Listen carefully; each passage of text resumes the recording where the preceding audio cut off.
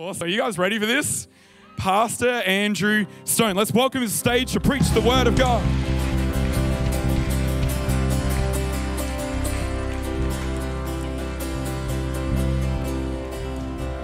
Hey, it's really nice to see you all. Thank you so much, worship team, for leading us the way that you did. I love being back here at Emerge. Had a great time with you this morning. Ali and I always say Emerge is our home away from home. So we get to sow into your lives in a deeper level. Not just a guest here, I feel like family.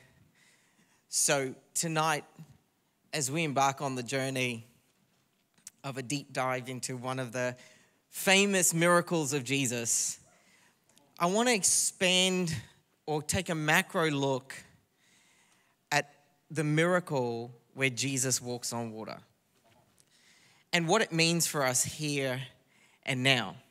Now, I want to preface this by saying whether you've been in faith for 3 seconds or 300 years, this should meet you where you're at. And here's why. Because this is a human sermon, not a Christian one. This is something that I believe if you were to ever take this recording and show it to someone that is exploring faith, they'll be able to at least connect with some of it. The Bible and the stories of Jesus aren't just for Christians to be touched by. They're actually for the whole world, because the Word of God says faith comes through hearing, and hearing by the Word of God. So if you don't mind, we are going to go through Scripture. Quite a bit of it. But not in a way where you go, oh my gosh, the Bible, I'm a third generation Christian kid, I already know it. But we're going to break it down bit by bit so that by the time you watch it, for some it'll be a seed tonight that in years you go, oh, that's what that meant. And for others, it's going to be, that's the word I needed today. For others, it'll be, I've never explored faith before, but you're going to be the friend that gives it to them because it's a human encounter with God. You guys ready to go? Well, we're going to talk about calm in the midst of chaos. Who knows what that feeling's like when you go, I don't know what's going to happen next. You know, those stationery stores used to do quite well from us when they used to sell yearly planners. Not so much now. Because in the midst of chaos, the question will be, where is God in all of it? Where is God in all of it? I have the privilege in what I do, not just preaching on Sundays, but in what we do with leaders locally and globally, is we work through people and work through their journeys when they're going through what you'd consider really challenging leadership anxieties, spaces in their mental health that aren't always the greatest for forecasting and future fitting. So what we do is we come into their space and we bring peace and calm in the middle of chaos. And so what do we do here now as we embark on this journey of saying, God, what does 2022 look like?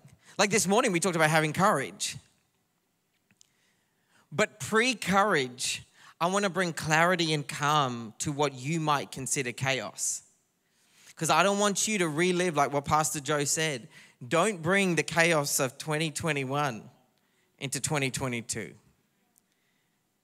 Realize that you have the power to bring calm in the midst of a circumstance, because you and I are in covenant that's greater than our circumstance.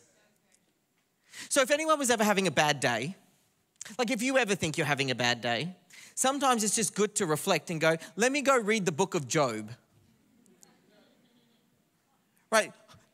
It's not fair, God, I'm having a bad day. Go read Job. That's a bad day. You want to get perspective? Read Job. So Job writes this in Job 9, right? But he says something along the lines of this.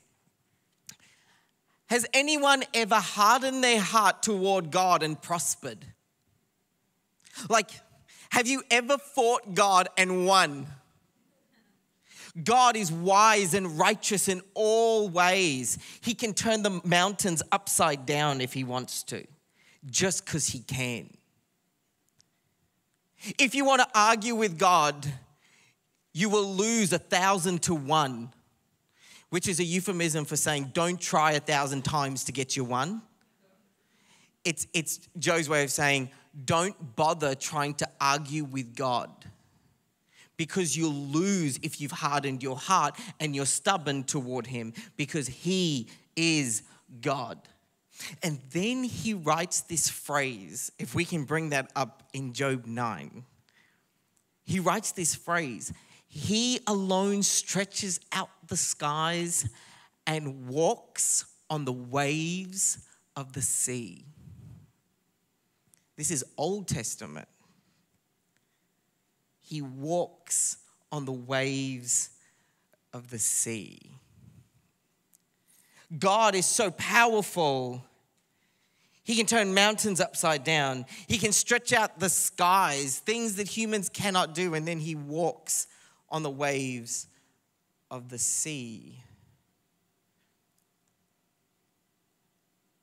Do you know that ever since my parents built their swimming pool,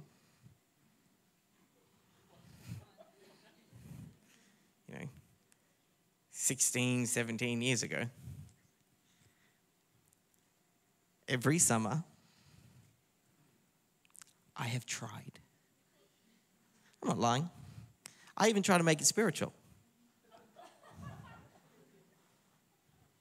Close your eyes at the edge of the pool. You're like, if Peter can do it, he was just like me. And then you pray something maybe spiritual.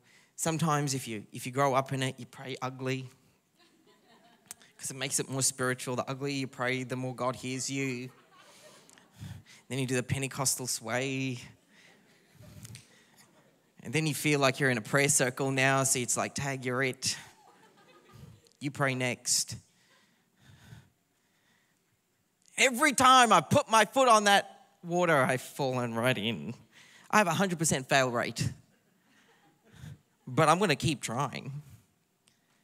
It's one of the questions I'm definitely going to ask in heaven. Because for the record, there are only two people that have ever walked on water in all of human history. Jesus and Peter. Jesus and Peter. That's one of the questions I'm going to ask, at least when I get to heaven, unless by then I've somehow mastered it.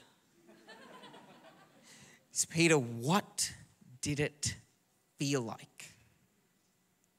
Well, let's jump into the story in Matthew 14. I want to break today down into 3 digestible postures: pain, perspective, and peace. Because it's a human sermon, not a Christian one. We all experience pain. We all need perspective, and every human being desires peace. They might not know it, but they desire it. They find coping mechanisms to find it. Pain, perspective, peace. It's easy for time. It's also easy to digest because you can break it up very easily. For those that will eventually watch this, this is a message for you. And this is what it says in Matthew 14. It says, immediately Jesus made his disciples get into the boat and go before him to the other side while he sent the multitudes away. And when he had sent the multitudes away, he went up on the mountain by himself to pray. Now, when evening came, he was alone there. What I'm going to do is I'm going to read the story in Matthew 14, and then I'm going to bite-size it through the story, okay? But this is Jesus' introvert moment. All the introverts unite, and they're like, yes, but let's unite separately. It's like, I just want peace on the mountain. So if you're an introvert, you're like, oh, Jesus is like me too.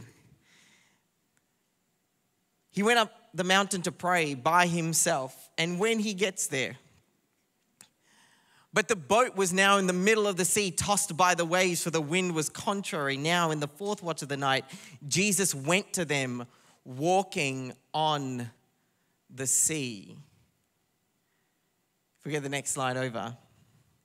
And when the disciples saw him walking on the sea, they were troubled, saying, "It is a ghost," and they cried out for fear. But immediately Jesus spoke to them, saying, "Be of good cheer. It is I. Do not be afraid." And Peter answered him and said, "Lord, if it is you, command me to come to you on the water." So he said, "Come." And when Peter had come down out of the boat, he walked on the water to go to Jesus. But when he saw that the wind was boisterous, he was afraid. And beginning to sink, he cried out, saying, "Lord, save me." And immediately Jesus stretched out his hand and caught him and said to him, "O you of little faith, why did you doubt?" And when they got into the boat, the wind ceased. Then those who were in the boat came and worshipped him, saying, "Truly you are the Son of God." We have to pause there for a moment, because this is that moment in the disciples' journey. After seeing multiple miracles, this is the moment where they drop to their knees and they say, "Truly, you are the Son of God." The prequel miracle to this one is the feeding of the 5,000. That's a lot of people to feed, more than the young adults retreat with leftovers. 5,000 men, most historians would say between 7 and 9 to maybe 10,000 people, including women and children, were there.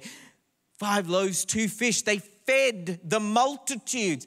The disciples never said that after that miracle. After feeding numerically, that's the largest miracle they'd ever witnessed. They never fell to their knees at the end of it saying, "Truly you are the Son of God." They saw water to wine. Didn't say it.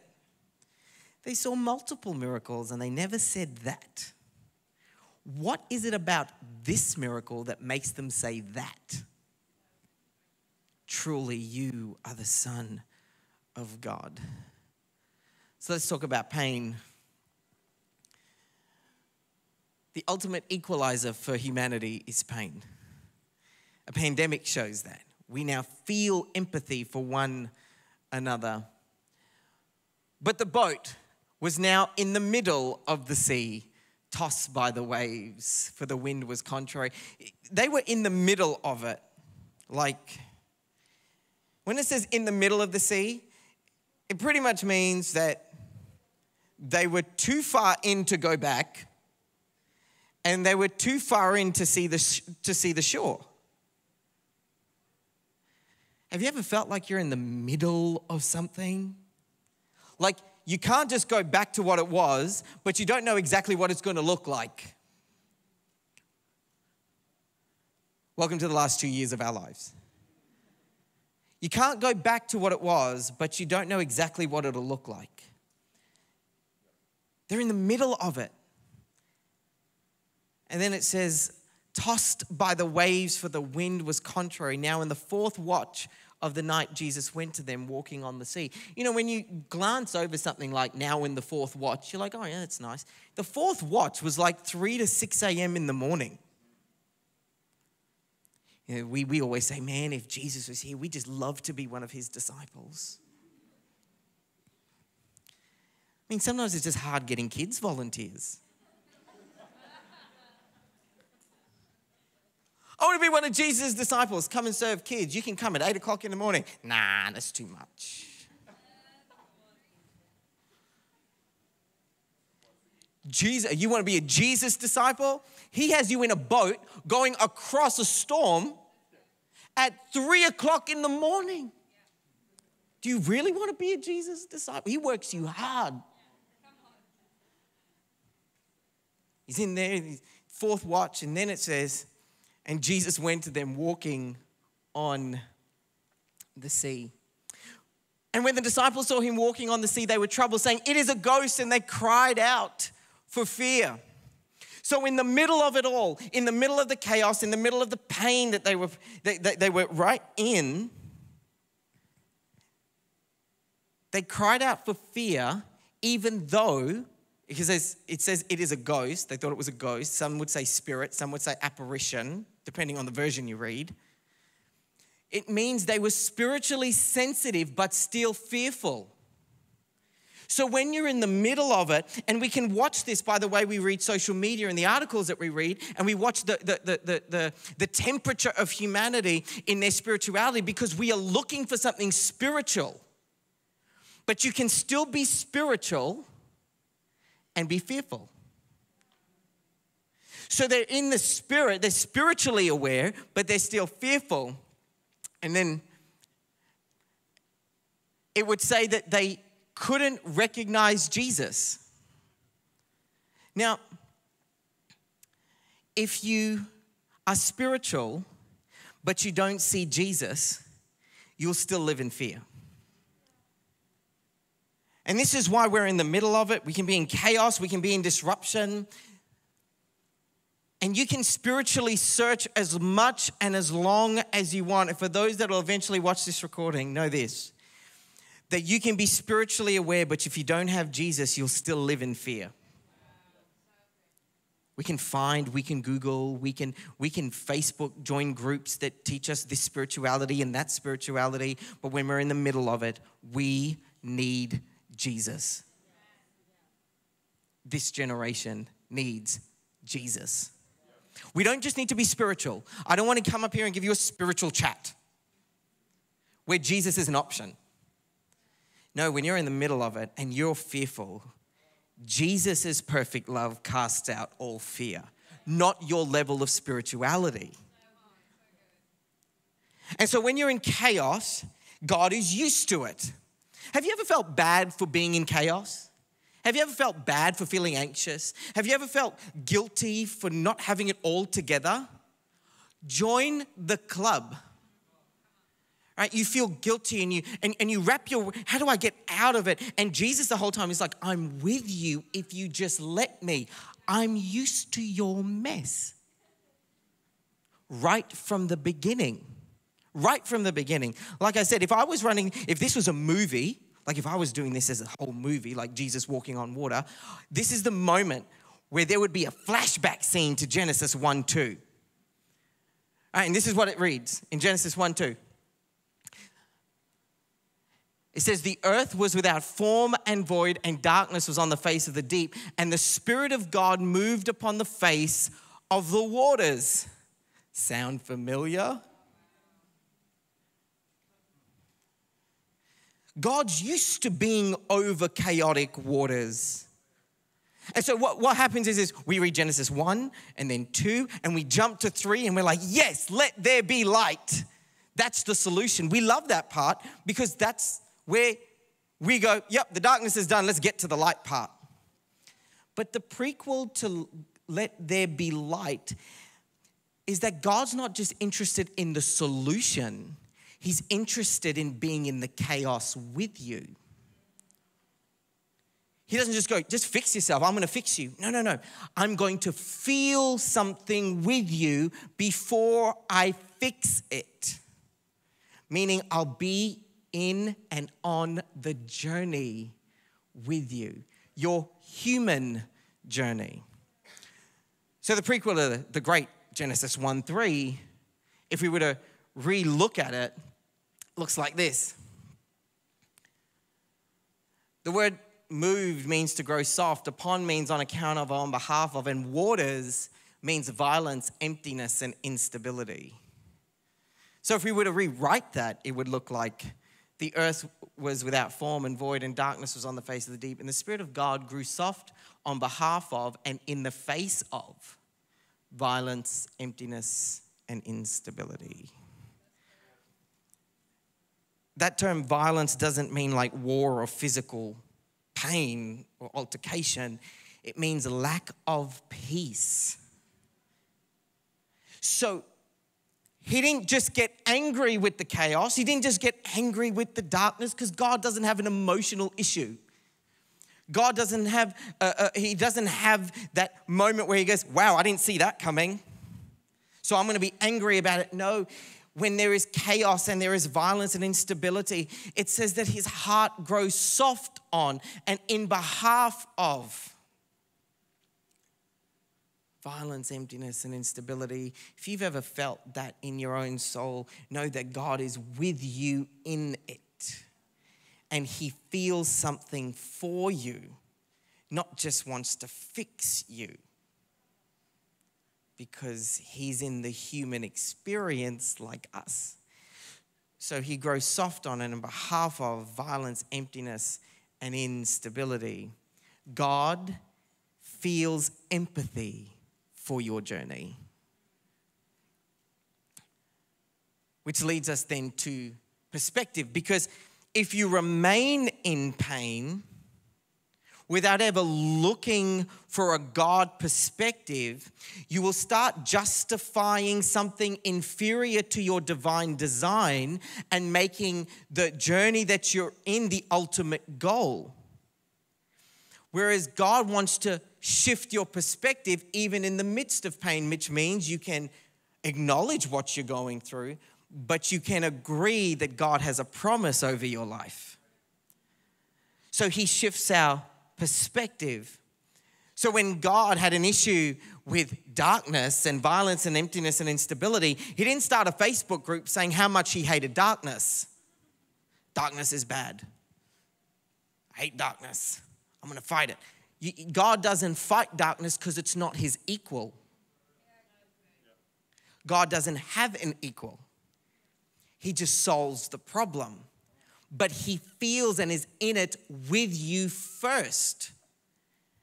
And then joins you on the journey of perspective. But let's jump into Matthew 14, where it says, but immediately Jesus spoke to them. Now remember, they thought it was a ghost, and the ghost was now talking to them. They were spiritual, but they were in fear because there was a storm. So all their senses are heightened. They think they might die. And now they're seeing things. This is a bad day. And then Jesus doesn't speak to their fear necessarily. He says this, be of good cheer. I don't know why, but I do hear that in a British accent every single time. I don't know why. Do you hear? I think Julie, you'd hear it in a British accent because it's cheer. Like, yeah. Be of good cheer. It is I. That term, it is I, is the same phrasing that when God spoke to Moses and he says, I am.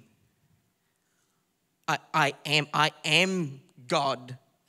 I am the God of Abraham, Isaac, and Jacob. There is no beginning, there is no end. I just am. And this is the God that says, I am, be of good cheer. Do not be afraid. In the midst of the chaos, in the midst of the fear, Jesus turns around and says, be of good cheer. Why is that? Because he doesn't have an equal and the chaos is not what he's fighting.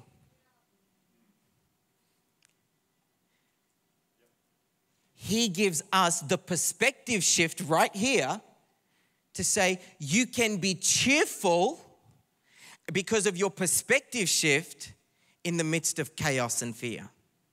Be of good cheer. Why? Because I am.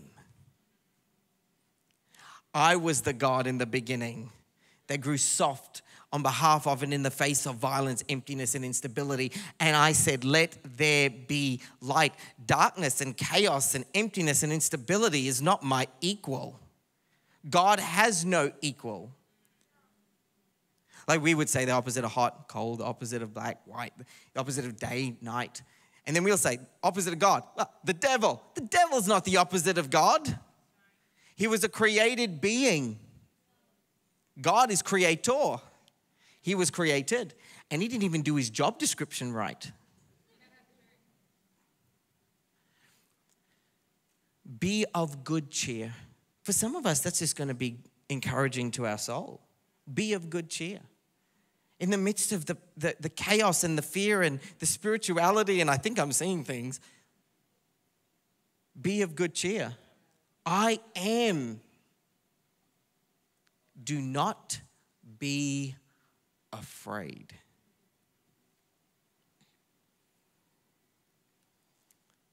And Peter answered him and said, Lord, if it is you, command me to come to you on the water. So he said, come. And when Peter had come down out of the boat, he walked on the water to go to Jesus.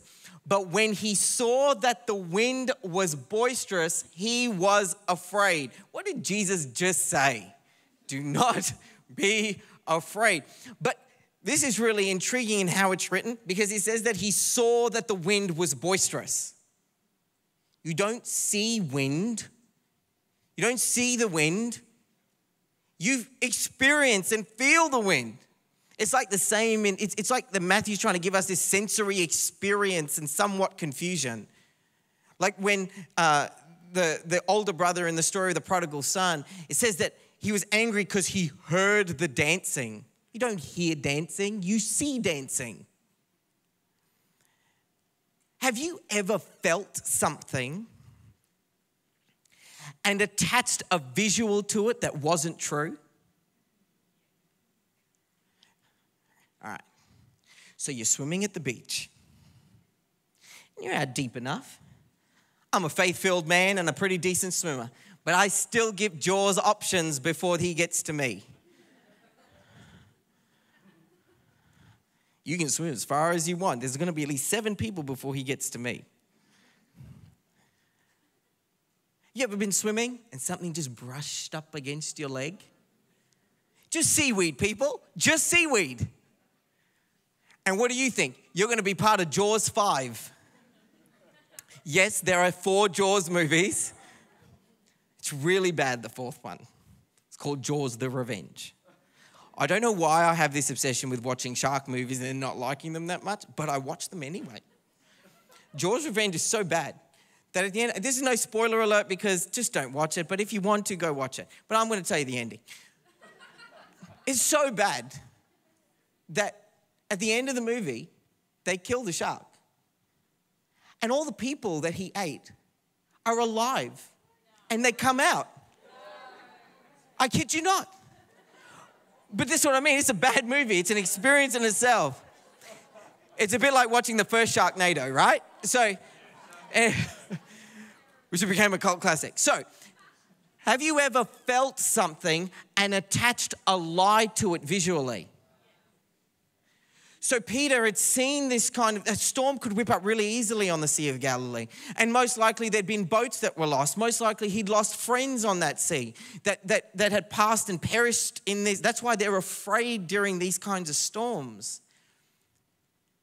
I've seen a grown man, my cousin, who is tough as anything. He's the kind of guy you walk through the neighborhood with that knows everybody because everyone's a little bit afraid of him. Right? And I remember once, grown man, walking through South Bank.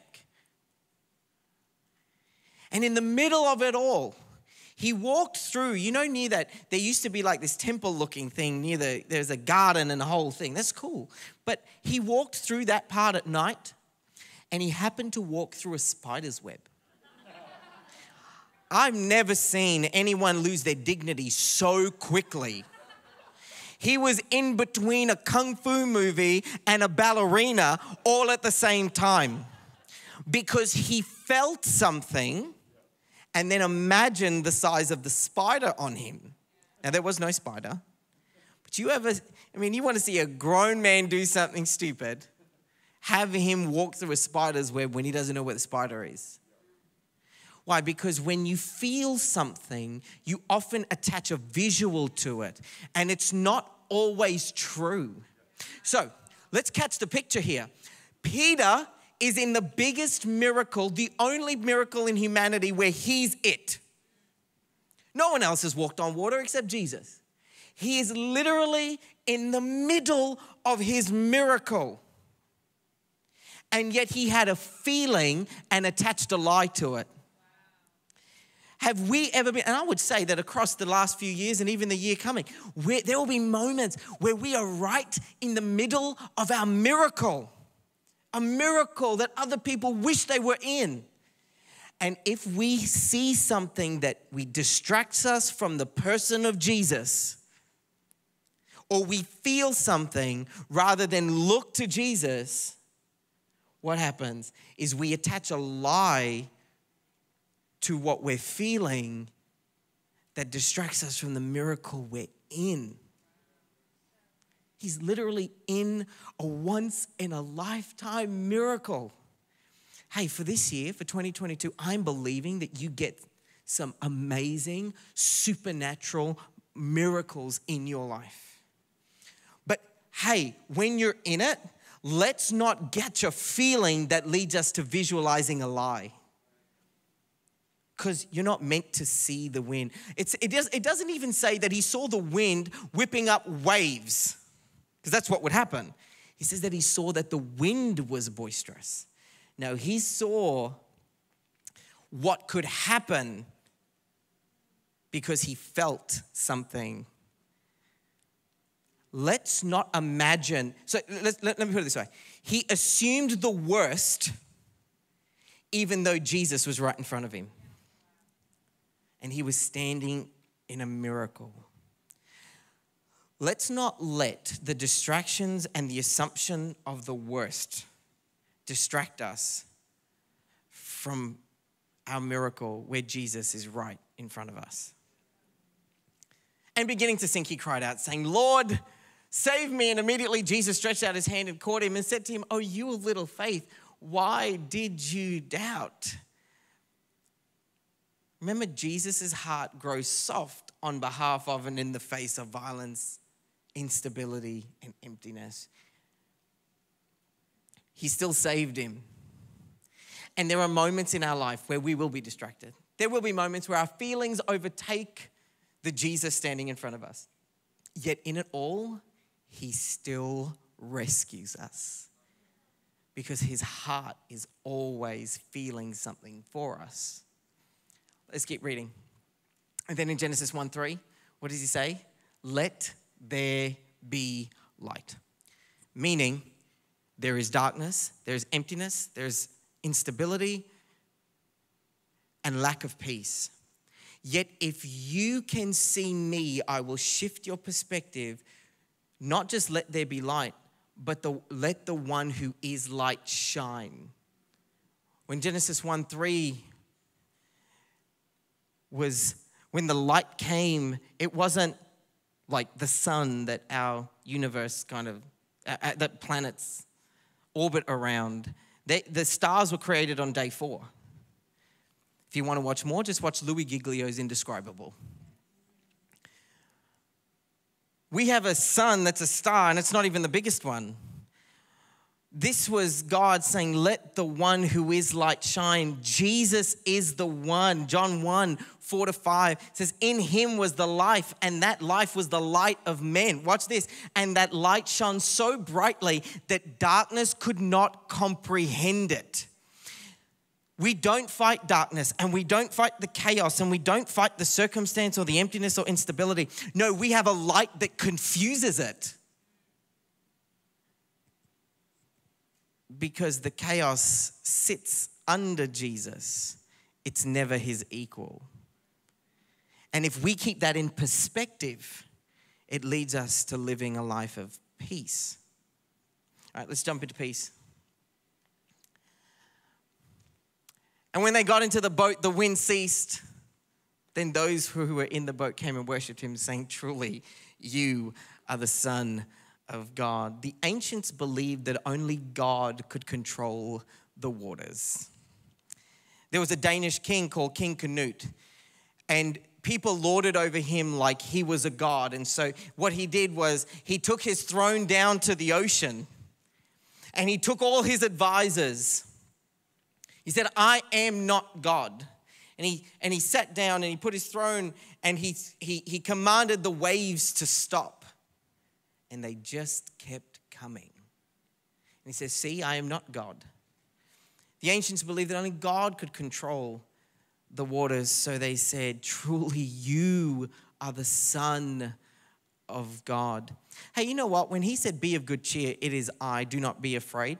It was at that point I would have assumed that the storm would have ceased. Notice it never did. Notice he said, be of good cheer. It is I, do not be afraid. And the storm just stayed. See, being of good cheer in the midst of a circumstance that means that you should be living in the opposite is an act of faith. It is an act of faith. To say no matter what the craziness is, no matter what the circumstances are, I am in a covenant where it is illegal for me not to be blessed. So I will be of good cheer. I will find it, like I said this morning, it is easier to be negative and pessimistic and fatalistic than it is to have the courage to be bold and optimistic. It takes courage to see the best in the future that is ahead of you. So we want peace. This is something, and for those that are looking for that shalom peace, peace isn't the fact that everything's perfect in your life. Peace is having a posture to say that in the midst of it all, there is something that I anchor myself to that is bigger than all of it. It's the heightened perspective in the middle of something. Ezekiel 37 would say that we are given a covenant of peace, a promise of peace. The term is shalom. And if we look at it this way, we see that shalom is made up of 4 letters. And the 4 letters are pictures. And if we were to write these pictures out for you like hieroglyphics, a little bit like emojis. That is literally the first time I've ever called the Hebrew language emojis, right? But it's a little bit like that, a little bit like hieroglyphics. A picture represents something.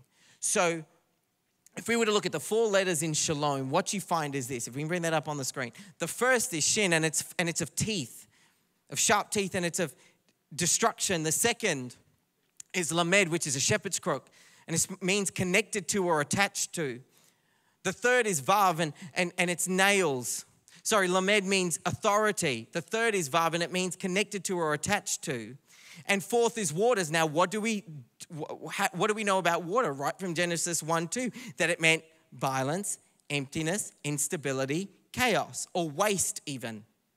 So when we look at the term peace and this covenant of peace in Ezekiel 37 that's promised to us, what does it really say? Shalom means destroying the authority attached to chaos. So when I say peace be with you, who's ever grown up in a church that was a bit more traditional? And they would say, pass the peace, right? And I grew up, like I said, I'd be like, okay, that's different. How do I pass peace? But you don't realize the sacredness of that moment. Is if I say shalom to you, if I say peace be with you, this is what I'm saying. We go like, peace, man. Like this is what I mean, spirituality. A spiritual peace means emptying oneself and hoping everything works out right.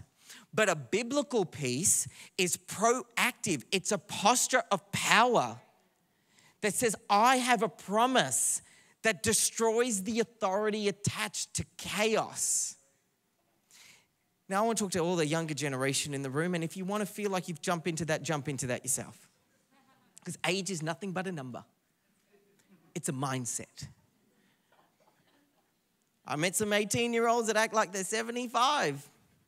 I met some 75-year-olds that are ready to see what God can do with their life. So come on. If you take this into your life and you have a chaotic moment, you say, I have a promise of peace, and I take authority right now that is attached to this chaos, and through the blood of Jesus and the finished work of his resurrection, I destroy it right now in Jesus' name. This year, there will be moments of chaos that you feel that is uncontrollable, but you have a God that has no equal. You have a God that says, I have given you a promise of peace, a covenant of peace that destroys the authority attached to chaos. This is what it says in Psalm 77. The voice of your thunder was in the world when the lightnings lit up the world. The earth trembled and shook. Your way was in the sea, your path in the great waters, and your footsteps were not known. If we get the next slide over. Oh, actually, I skipped a whole thing. Can we just go back? There, that one. The waters saw you, O God. The waters saw you, and they were afraid. Yes. The chaos sees God, and it's afraid. What were the disciples afraid of? What was Peter afraid of? The waters, the chaos, the disruption, the uncontrollable nature of it all. Yet, The waters are afraid of God. The chaos, the emptiness, the instability, the violence, the lack of shalom. The depths also trembled. The clouds poured out water. The sky sent out a sound. The arrows flashed about. Then your way was in the sea. Your path was in the great waters. God is above the chaos. He is above the waters. He is in it with you. It says right there, he is in the sea with us. But he's never under it or of it. He's on it, he's in it, and he's above it. But he's never of it or under it. Because his peace is the peace that destroys the authority attached to chaos. So, for all the thinkers out there, because this is a human story that for all of us. So if you're a thinker, if you're a feeler, you would have caught something today. But for the thinkers and the reflectors, I want us to go home and be able to say, name and define your chaos. Like, what do you feel chaotic about? Like, is it your job? Is it your health? Is it your family? Like, what's your chaos? I have a big enough family to tell you I've always got chaos in my family. What is your chaos? If you can't name and define it, it'll always control you. What is your chaos? I'm coaching you right now. What is your chaos? Name and define it, right? I'm going through a post-it note phase at the moment. Must be a working from home thing. I'm going through a post-it note phase at the moment. I'm being real. You write and name your chaos on post-it notes, right? And then you get a different color post-it note and you write the name of Jesus on it. This is visual because I'm a visual learner. And you take the name of Jesus, and over every piece of chaos in your life, you just place it on top and you slap it down hard. Like you mean it. It's like, Jesus, Jesus, Jesus. And every time you look at it, just remember who's above your chaos. Because when he walked on the water, it wasn't some cool miracle because Jesus didn't have anything better to do. He was saying, I am above it all because I'm the God that Job wrote about. I'm the God that David wrote about in Psalm 77. The waters are afraid of me. The chaos is. And in our lives, our chaos should be afraid of the Jesus that's in us. So name and define your chaos. Then write down what are the controllable and uncontrollable factors in the chaos. What can I control and solve? What can't I? When the plane stopped, I couldn't travel. That's uncontrollable to me. I can't call the CEO of the plane, the airlines. I'm like, hey, you guys better fix yourselves. I can't do that. So I had to list them. And then this is what I did. Is I had to worship. What did they do in the boat? They worshiped. They worshiped after they went, truly you are the Son of God. What I could control, I fixed. Or attempted to. What I couldn't control, I said, God, I'm just going to worship. I have no other option. I'm just going to worship. If I could have the worship team. Wasn't that a great segue? Can I have the worship team up, please? Tonight, I want to do an altar call, if that's okay. I'd love to pray for you if you feel a certain level of anxiety. I'd love to pray for you if you feel uneasy or chaotic in your own world. I'm not going to ask you what unless you feel to share, and the team will respect that. But tonight, I don't want you to leave feeling like that chaos has authority over you. It doesn't belong in your kingdom life. So as these guys worship, they're going to lift up the name of Jesus, and you can see that name of Jesus over every part of your chaos. Jesus walked on water so that 2,000 years later, in the middle of whatever we call this chaos, we can know that he's still walking on our water, that he's still in charge. He is still the authority that destroys the chaos because the chaos fears him. Would you stand up to your feet? I'm going to pray a blessing over you. And as the worship team plays, I'm going to ask you if you want prayer for anything, if you want prayer for a space in your life where you feel it's uncontrollable or chaotic or lacks peace. Even if you were to say today, I've never actually made a decision. I've never made a decision to allow Jesus to be the king and the authority in my life. I've tried to be spiritual, but I still live in fear. Let his perfect love today, through a relationship with him, become your reality. You can do that today. What a great decision for the beginning of the year, no matter what your age is. You can just join us, everyone at the front later, and you just tell the person praying for you, hey, I made a decision today to let Jesus be my authority. And then they'll pray with you and they'll connect you with a whole group of people to get you on your journey. Maybe he was the authority once in your life and he walked away. That's okay. He was still in the chaos with you. And he wants to say, let me shine in your life.